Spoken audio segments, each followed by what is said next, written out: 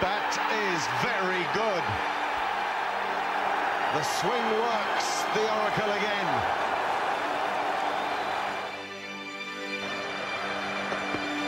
And the Yorker bowled in. That is out. Great theatre, magnificent drama.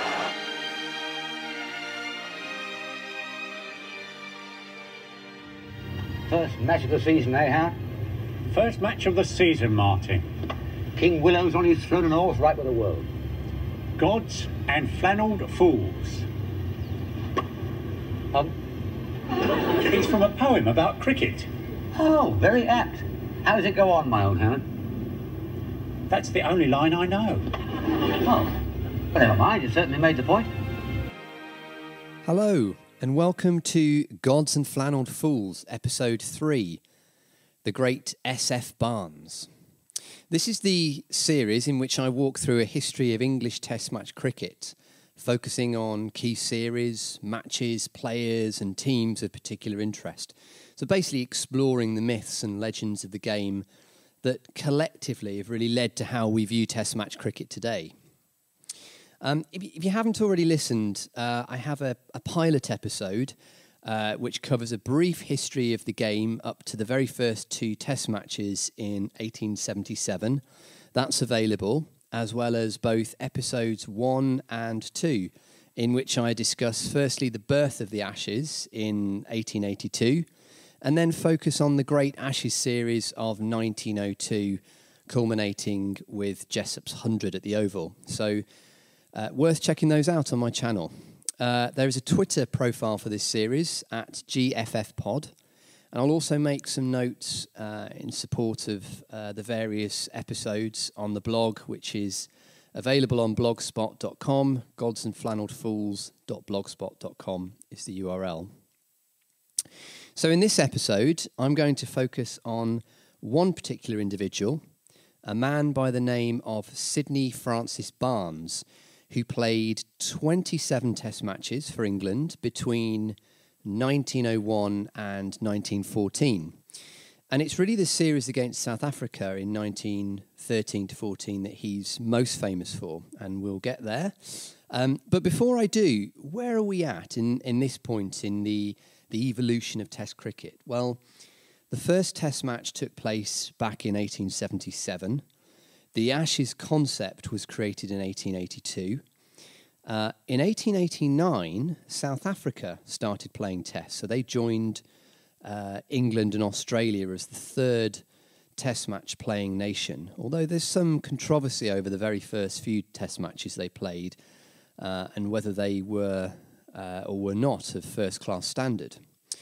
If we take the Ashes series alone up to the outbreak of the Great War, there were 22 series in all.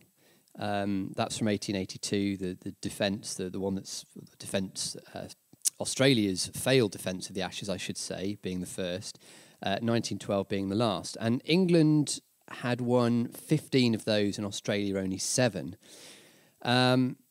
Much of the dominance really was in the first decade, and then since the turn of the century, it had been much more evenly contested with great players competing on both sides. And I alluded to some of that in episode 2. With South Africa emerging as a third test-playing nation, this really changed the dynamic of Test cricket. But as I say, their early efforts were fairly poor. They lost 10 of their first 11 tests with just one draw there. But after 1904, they really started to improve, and 2 years later, they recorded their first win against England in 1906. And then this was then backed up when England toured there in 1909 to 1910. They beat England in that series 3-2 before touring Australia and managing to win one test there in an overall series defeat. So it's fair to say that within 2 decades of starting, they'd sort of reached at least some sort of parity with the other two test-playing nations. As I say, in episode 2, I described the Edwardian pre-war period as the golden age for cricket, in which the game was played in a carefree spirit with happy-go-lucky crowds and a sort of air of frivolity, really, in the performances. And there were a great many great names and characters throughout this time, but of course, many do not necessarily feature in the all-time records, partly down to the fact that the volume of matches were not what they were today, nowhere near, partly down to the logistics of undertaking a tour between really continents, if you think about it, the time involved to travel. Not all the players would go to every single tour, but also the fact that these were amateur players. They didn't have a formal professional structure around them to dictate the number of games they needed to play, like it is today. So the leading cricketers of the day might be selected for one series and almost disappear from view, really, for the next one, as they had a life to be lived outside of the game. This, however, was soon to change. Cue the arrival of S.F. Barnes. That is very good. The swing works, the Oracle again. So, Sid Barnes was born on the 19th of April, 1873 in Smethwick in the Black Country. In those days, it was classed as Staffordshire, which was the county in which he would more or less spend his whole life. He was one of 5 children and the only one who played cricket, and even his father didn't play. As a young man in what was the late Victorian period, he learnt the art of calligraphy. That was his sort of profession, his skill, and he would later put this into practice as a very talented inscriber of legal documents. Eventually, in later life, he would actually present a handwritten scroll to none other than Queen Elizabeth II. Barnes started playing cricket for his local club around the age of 15. He was taken under the wing of a man called Billy Bard, who was an ex-county bowler, who taught him off-spin. He then taught himself the art of leg spin. You have to remember this was still the relative early days of ball manipulation, as I talked about in the pilot, and to do that at this point in the evolution of cricket, and particularly spin bowling, was quite remarkable. And by 20, he was playing Birmingham League cricket. It's interesting talking about Barnes in this way because Smethwick in the Black Country is not too far from where I live, and the Birmingham League is a league that I've played cricket in, a few years ago now, but it's a league I know quite well. Barnes, by the age of 20, was really able to bowl quite quickly, but as I say, be able to deliver most different styles of delivery. A year later, he was approached by Staffordshire County Cricket Club. He turned them down as their pay was unattractive, and this was something that would basically underpin his career and in fact his life. He was a man who was highly skilled in certain areas, not just cricket. He had a tremendous work ethic, but he did seek actively a reward for his talent and efforts, and would not hesitate in turning the other way if his demands were not met. So instead of joining them, he joined the ranks of Warwickshire for a short period of time, before switching sides several times throughout the 1890s, and then spending quite a bit of time in the Lancashire leagues. In this period, he slowed down his bowling pace from out-and-out fast down to around about medium paced, but still attempting to spin the ball both ways at what would be considered a decent pace, particularly now. Sometimes he represented a county, but quite often his attitude was that he considered first-class county cricket to be a great deal of hard work for relatively little money. And the job security of his profession as an inscriber was really his main priority. He was invited to join the England squad in 1902 by Archie McLaren. Archie McLaren, of course, I talk about as being England captain in the last episode. He ended up touring Australia, where he immediately took a fifer in Sydney, and in fact took 19 wickets in his first 2 tests. Although a knee injury actually curtailed his participation, McLaren, it was felt, had overbowled him considerably. And it was during this first series that Sid Barnes's personality really began to clash with the more cavalier, happy-go-lucky attitudes of the what you might call ex-public schoolers in the team.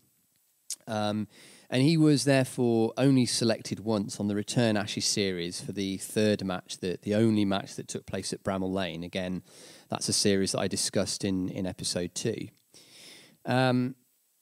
For the next couple of years, Barnes was in dispute with Lancashire, in fact. Again, partly down to pay, but also down to his reoccurring knee injury.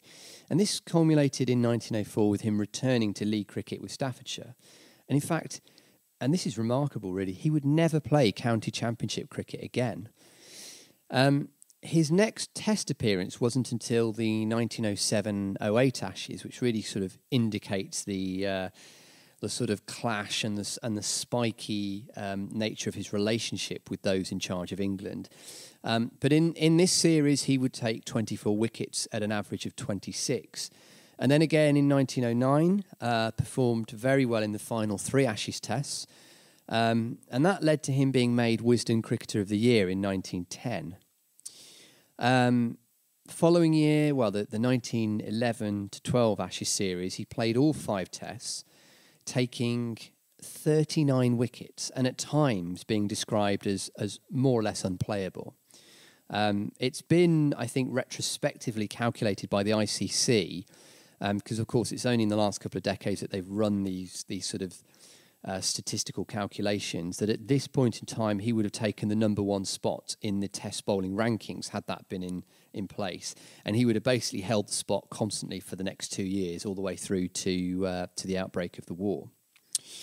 Now, at this point, before we continue, I've got a clip to share. As I said, for most of these episodes, I'm really going to try and get some clips put in. This time it's not actually from Ben Travers, but some thoughts from Jeff Boycott on this really quite extraordinary bowler.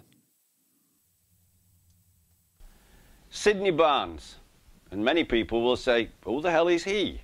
Because he played quite a while ago. But Sidney Barnes is regarded by many people, many people, as probably the greatest bowler of all time. And people are going to say, really? I'll just read his statistics, because I think statistics are important to the point. There's never been a great player with poor statistics, but I know that statistics don't tell everything. We've got to try and judge the players that we didn't see on what we read about the players that played against them, you know, how strong the teams were, what conditions the pitches were in. Sidney Barnes only played 27 tests against Australia and South Africa. He got 189 wickets at 16.43. Yeah, 16.43. Now, what did he bowl? He was a tall man with big hands, fingers. He bowled a kind of quickish cutter. If people remember Bill O'Reilly, he's probably a bit quicker than Bill O'Reilly, but he swung the ball in and then cut it away. Or did the other magic ball, where he swung it out and cut it back. Now, the Australian great players of the time, like Clem Hill, said he just bowled magic balls. And he was quite a character. He went to South Africa, played 4 test matches, got 40-some wickets in the series against South Africa, and he wouldn't play the 5th test match because he said that MCC, who ran English cricket then, had promised to pay for his wife, and they hadn't done so. And because they hadn't paid for her, he wasn't going to play. He could have got over 50-odd wickets in a series. He went to Australia. They bowled well in Australia on the flat pitches against their very best batsmen. And there, he played a match where he wasn't given the new ball by the captain. And he was so miffed, he bowled, but he didn't bowl his best. And he played hell about it. And the next test match, the captain gave him the new ball. He bowled Australia out. So he's a fiery character. He wouldn't always play for county cricket. He played a little bit for Lancashire, quite a bit for Warwickshire, but he didn't play all the time. He refused to play county cricket all the time because he could make more money bowling in the leagues or playing for Staffordshire in the minor counties. And his overall record in every minor counties match, that's second team, first class cricket, test cricket, everything he ever played, he got a wicket for about 6 runs. It's unbelievable, isn't it? So, Jeff Boycott there with the thoughts on Sid Barnes, his character and also his bowling style. And you can only imagine from the contemporary descriptions of how he bowled as being absolutely horrendous to face. When interviewed as a 90-year-old in the 1960s, so he was a very old man at this point, the question was put to him, did you cut the ball like Derek Underwood? And his response was, cut it? He then glared and said, I spun the ball. And yeah, you can just imagine with these huge hands bowling at, probably more than medium pace, but applying spin as Boycott just described it then. He mentioned the South Africa tour, and that's what we'll talk about next. So in 1913 to 14, Barnes toured South Africa with the MCC, and as you heard there, played 4 out of 5 tests. As I say, he didn't play in the final test, apparently because they wouldn't pay for his wife's accommodation. The way that tour panned out was that the first test was a resounding innings defeat, with South Africa collapsing twice, and Barnes took 2 fifers.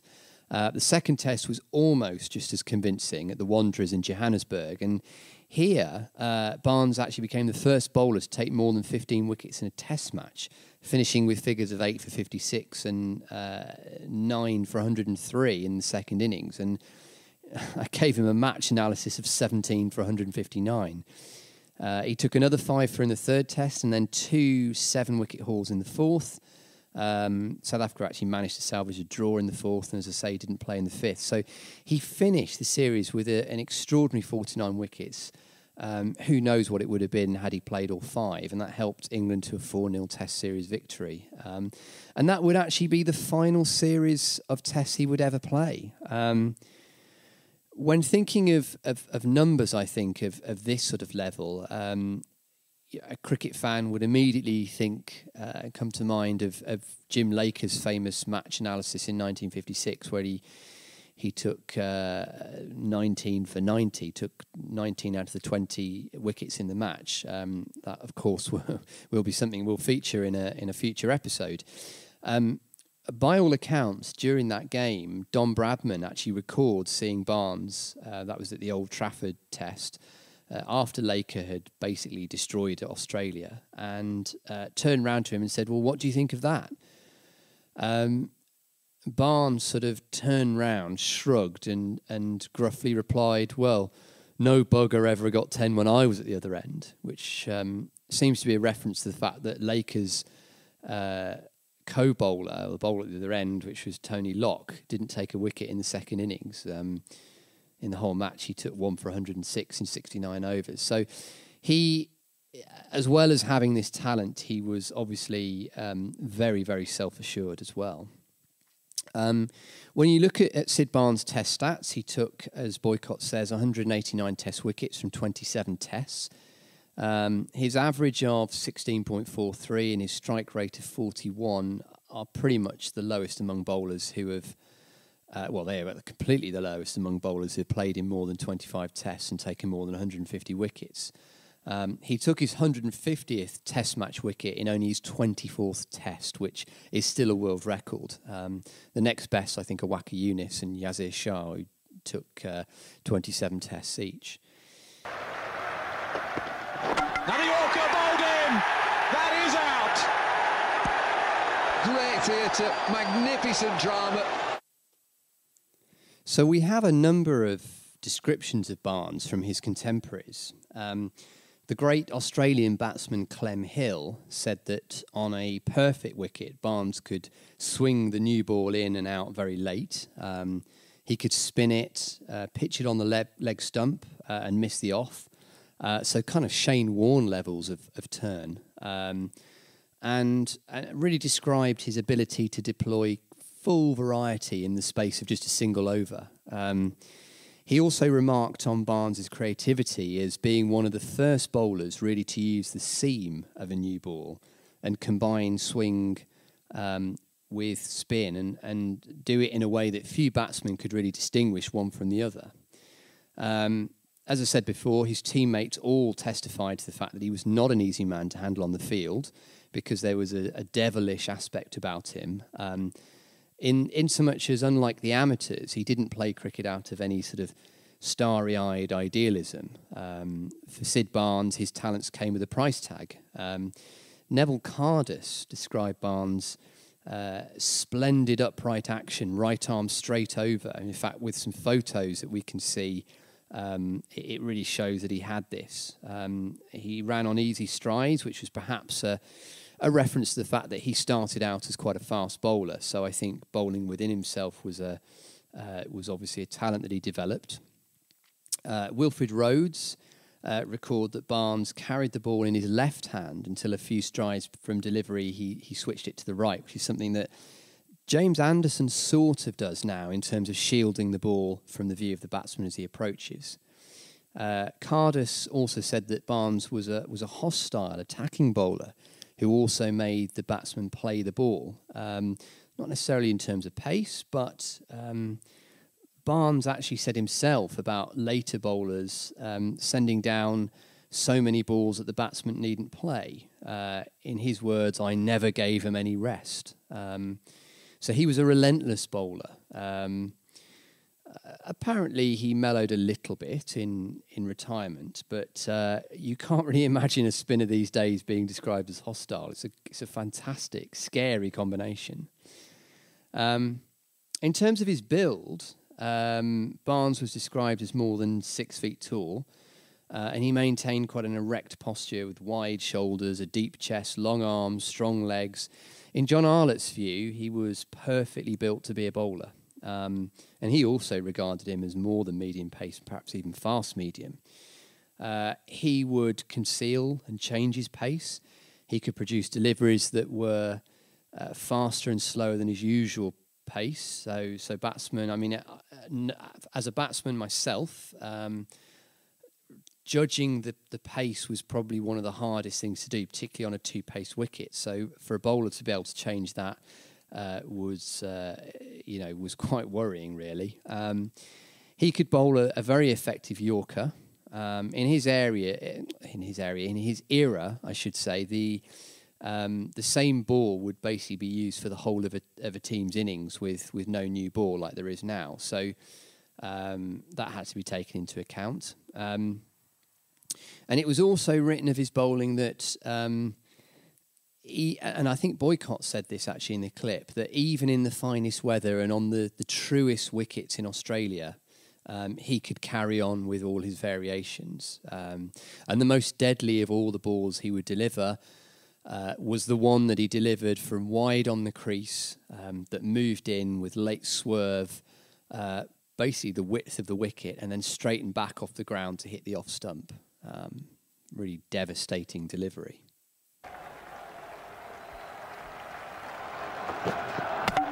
That is very good. The swing works, the Oracle again.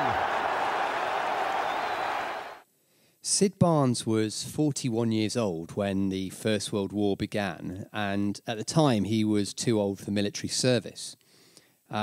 Naturally, first-class cricket was shelved for the duration of the war, but league cricket continued, and there were numerous top-class players, including Jack Hobbs and Wilfred Rhodes and Frank Woolley, who signed up to play in the Bradford League. Barnes saw an advert placed by Saltaire Cricket Club and applied for the role apparently by saying, "Will I do?" And between 1915 and 1923, he played exclusively with actually a great deal of success for that club. They won the league 3 times whilst Barnes played for them. And in fact, on his debut in 1915, he took 8 for 8 and followed that with all 10 for 14 against another club, including 5 wickets in 5 successive balls. And in later seasons, there were more examples of taking all 10 against several teams. As before the war, Barnes was well aware of his value to Saltaire and characteristically drove a hard bargain. There were several records of sellout record crowds being in attendance and gate receipt matches when he was playing. And In fact, in 1916, his match fee doubled and increased further in 1922. Like all professionals operating in league cricket, he benefited from a sort of pass-the-hat crowd collection, which partly performance rewards, but almost sort of a precursor to the whole benefit scene that's happened in county crickets in the last few decades. It really served as a supplement. And indeed, he subsequently secured a coaching role at Bradford Grammar School, which is near Saltaire. That club actually overreached themselves to play for Barnes, and it took an effort to rebalance the books. So he certainly managed to get his own perception of his worth in pound notes. I mean, you could almost liken his sort of post, or rather during war and post-war cricket as like someone like Virat Kohli today, quitting international cricket and basically hopping around the globe, turning out for any team who paid him the highest price, even in today's multi-format market. So, yes, that was Barnes the cricketer. Actually, 15 years after Barnes left Saltaire, they signed the young Jim Laker. He was then a 16-year-old schoolboy, and he played for that club through the late 1930s to the outbreak of World War II, joined the British Army and didn't actually develop his off-break bowling until he joined the Army. Until that point, he was really just a promising batsman. And it was when he was attending a coaching class with Yorkshire that he listened to a conversation with George Hurst and Herbert Sutcliffe. They didn't often agree with each other, by all accounts, but Laker remembered Sutcliffe being in such agreement with Hurst's view that Sydney Barnes was the greatest bowler there's ever been, and what's more, the greatest bowler there ever will be. Even then, Laker had watched Barnes in his 60s in a league match and said that his control of the ball was absolutely remarkable. In fact, after Laker became an England bowler, he was able to meet Barnes and remembered one particular conversation, I think it was at Lord's. Laker was impressed by Barnes' genuine enthusiasm and confidence, which he still had at that age. And had been told that Barnes would bowl, a real variety of deliveries, an in-swinger, fast off-break, leg cutter, all in the same over. He asked Barnes if this was true, and Barnes said, "Keep trying something different." And, of course, he heeded that advice, and we'll touch upon that in a later episode. In later life, so when he did actually step away from playing cricket, Barnes became very close friends with Plum Warner, a contemporary you might remember from those pre-war years, the golden age of cricket. And they grew old watching cricket together at Lord's particularly. Sid Barnes eventually died in 1967 at his home in Cannock in Staffordshire. As I mentioned earlier, even undertaking inscription jobs well into his 90s. So let's take a final look at his stats then. So in test matches, he took 189 wickets at an average of 16.43. If you then break down county cricket, as Boycott said, sort of other first-class matches, Staffordshire league and club cricket, and you put all of those things together, his average was actually 8.33. He took over 6,000 wickets. For league and club combined, his average was as low as 6. I mean, it's extraordinary, really. It's unlikely that they'll ever be bettered. So, yeah, the great S.F. Barnes. And that really concludes this episode of Gods and Flannelled Fools. The last one, really, where we talk about events prior to the Great War, which, of course, really decimated the country and the male population. It obviously tossed aside trivial matters such as sport. But in the next episode, I'm going to take a look at the side England put together in the post-World War I years, with a particular focus on the great batsmen, including Hobbs and Sutcliffe. Until then, thanks for listening.